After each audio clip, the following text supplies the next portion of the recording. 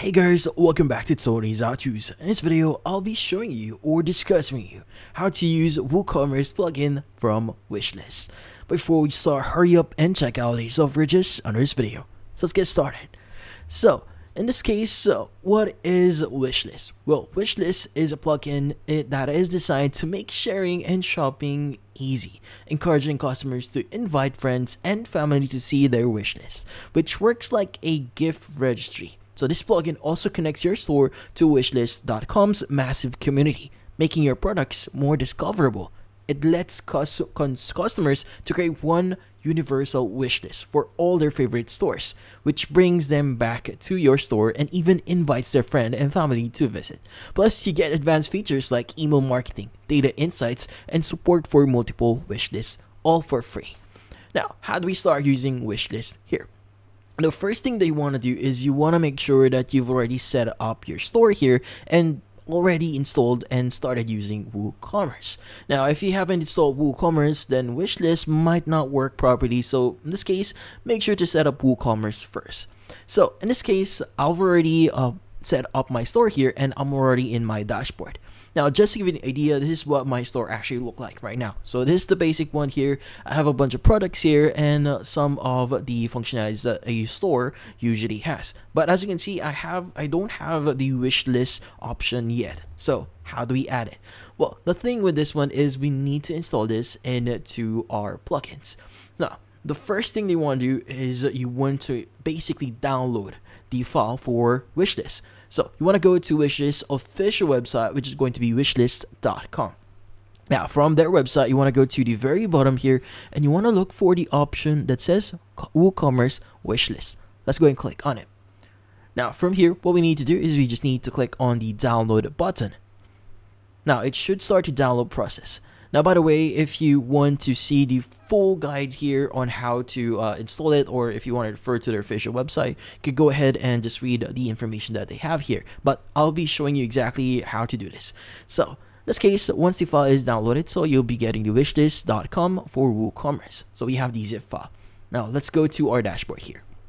Now, in here, what we need to do is we need to go to the left panel here. You want to go to plugins, and you want to go and click on add new plugin. Now, in here, what we need to do next is we need to click on the upload plugin at the top left of your screen. Now, from here, let's go and click on choose file.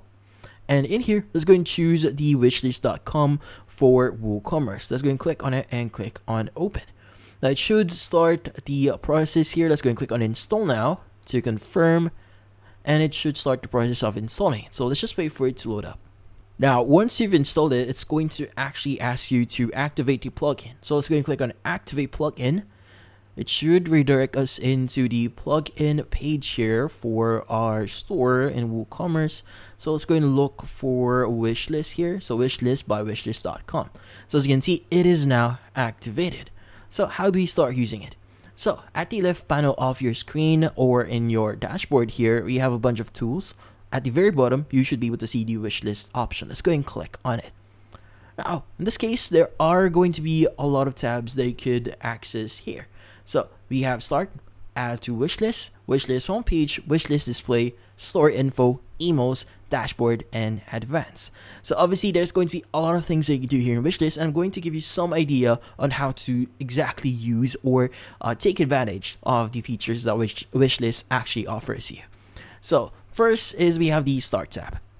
So in this case, you can start here to connect your store to wishlist.com through the plugins API. This actually lets your store's wishlist show up on wishlist.com search. So users across platform can find your products, and you'll also find options to manage who can see the wishlist on your store and test feature that lets you configure everything without customers seeing it. So if you want to basically start setting up your store here or your wishlist account, this is where you do it. Now you could also set the visibility here like what we just said. So currently I've set this to live, but if you want to use this for testing purposes only, you can go and click on testing here and change your setting. Now, by the way, if you have any issues with your account, you can also get support by clicking on the get support button that you see here. Now, next is we have the add to wishlist tab. So this section is all about customizing the add to wishlist button.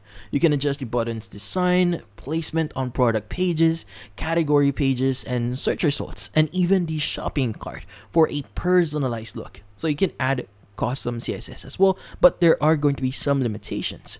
So just to give you an idea here, we have the product page. Now you can change a few things here. So by default, the button or icon that you could get or use for your wishes is going to be a heart, but we can change this to a different one. Like for example, maybe we want to get a star. Maybe you want to use the star or full star here. Now you can change the icon color here, the icon width, so depending on what you want. So maybe I want to use red here as a reference. I'm going to choose red here, and we're good.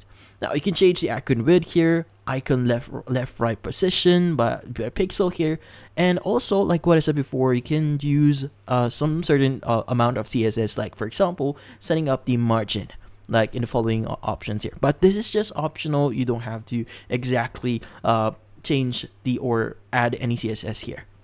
You can also add tooltip here. So yeah, so basically this is for customizing the actual look of the add to wish list button. Let's go and click on save setting here just to make sure that we save our changes. As you can see, it's now saved successfully. Now next is we have our wish list homepage. So adding a wish list homepage to your main menu makes it easy for customers to engage. This page features 3 main buttons. We have the create a wish list, we also have the find a wish list, and also we have the my wish list button. So customers can easily build, search, and manage their wish list. These buttons are customizable to fit your store styles. So when a customer is logged in, the my wish list button automatically directs them to their wish list, creating a seamless experience. So basically it actually makes it look like that your store is directly connected into wishlist. So it's a very good thing here because again, wishlist is a universal wishlist that people can use across different stores. Now next is we have the wishlist display tab here. So the wishlist display settings gives you control over how wishlists look and function. Here you can choose options like allowing multiple wishlists, adding profile images, and enabling comments. There's also a powerful feature here for custom messaging. So you can explain how your store's wishlist works with Wishlist.com's universal wishlist feature. Plus, since the wishlist pages are hosted on wishlist servers, they won't slow down your store. So in this case, you can change different or specific settings here, like what we just discussed. So we have the following: we have the wishlist features and layout. We have the description on how wishlist can be used, and yeah. So by the way, any changes you make here, make sure to save them. So usually at the bottom right here, or at the very bottom of this page, yeah, you should have the save setting option. Now you can change the header menu here. So by default, I have cart, checkout, my account, and shop. But now I also have wishlist here. So if you want to add or change a few things, you go ahead and do that. If you want to move this around, like for example, if you want to put this up. So yeah, I want to keep this at the very end here, just up to shop here, but we're good. Let's go and click on save setting. Now you can change the header store name color, menu text color, menu over text color. So yeah, there's a few customizations that you can use here. Next is we have the store info tab. So this section is where you decide how your store appears on Wishlist.com, including which products are featured and their search results, making it easier to stand out. Now, for example, you could go ahead and add an image here on your store's logo if you want to use a different one. You could also change the store name here, your store's icon if you want to add an image here, your store's description, categories, tags that describe your store, and features your store will within Wishlist.com's shopping section. So basically, if you want to manage how your store would actually look like, this is how you do it on the Wishlist servers. Now, next is we have emails. So automatic emails are a big part here of this plugin. So power. Now you can set up 6 types of emails, like welcome emails for new wishlist users, reminders to save items to wishlists, and notifications when a wishlist item goes on sale or comes back in stock. The plugin lets you preview and customize each email to match your brand. So these emails run on Wishlist.com's optimized servers, so they are actually quite reliable and have a strong reputation, helping ensure they reach your customers.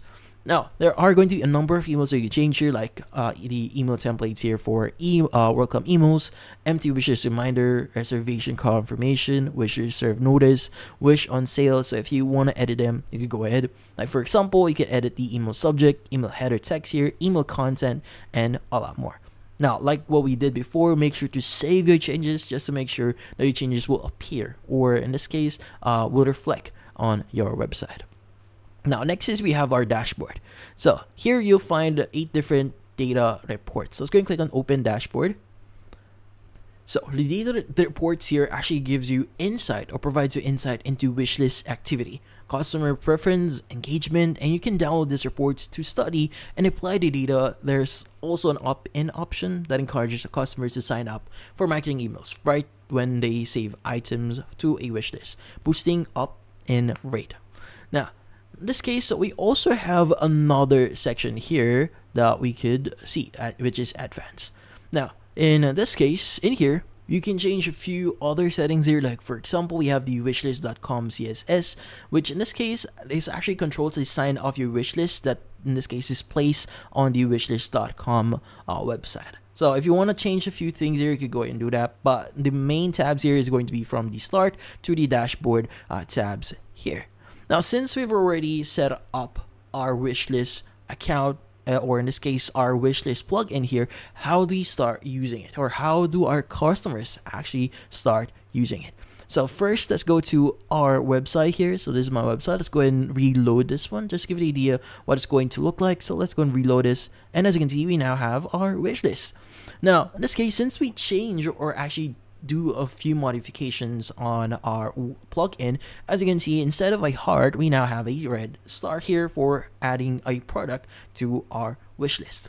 Now let's go and open up one of the products here. So for example, I want to open this product up. Now it should show us the details of this product and a few other more, but the most important part here on our plugin is going to be the add to wish list. So we didn't have this before. Now, how do we use it? Let's go ahead and click on the add to wish list button or link here. That should redirect us into the store for our adding a wish list. So in this case, you need to sign in into your wishlist account. So because we are saving this online, we need to have an account. So if you don't have an account yet, you can go and scroll to the very bottom. You have the don't have an account here. You can go ahead and join them. Now, there are going to be some details I need to fill out here, like for example, basic details about yourself. So just proceed with the sign up and you should be good. But I already have my account here. Let's go and go back here, and I want to go and log in into my account.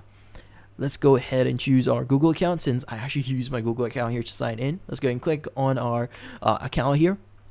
And from here, we should be able to see in the review and save wish.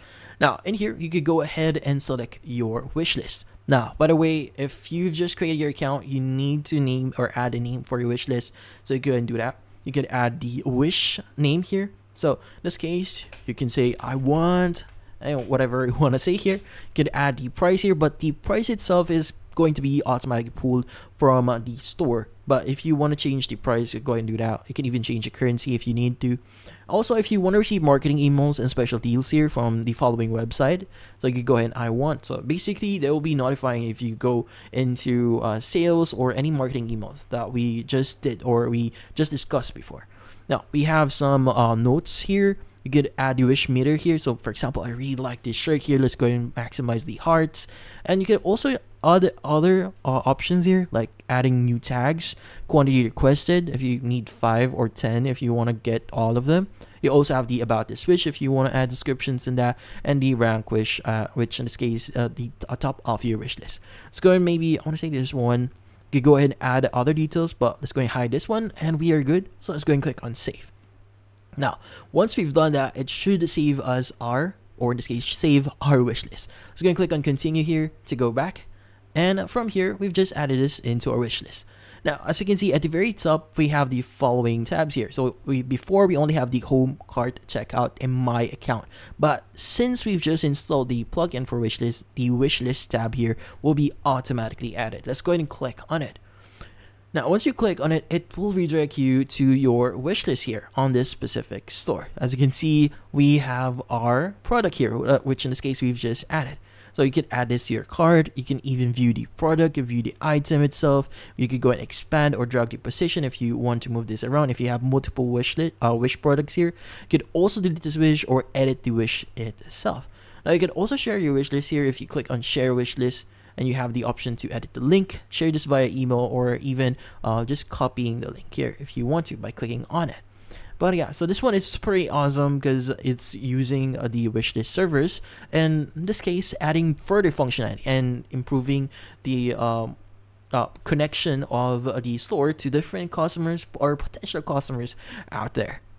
So yeah, so using the wishlist for Woocommerce here plugin connects your store to wishlist.com's traffic, making it easy for new customers to find you and gives you customers one wishlist that works across stores, increases repeat visits, and bring their friends and family to your store with every feature included free of charge. It's a powerful tool for building customer relationships, gaining emails, and enhancing your store's reach.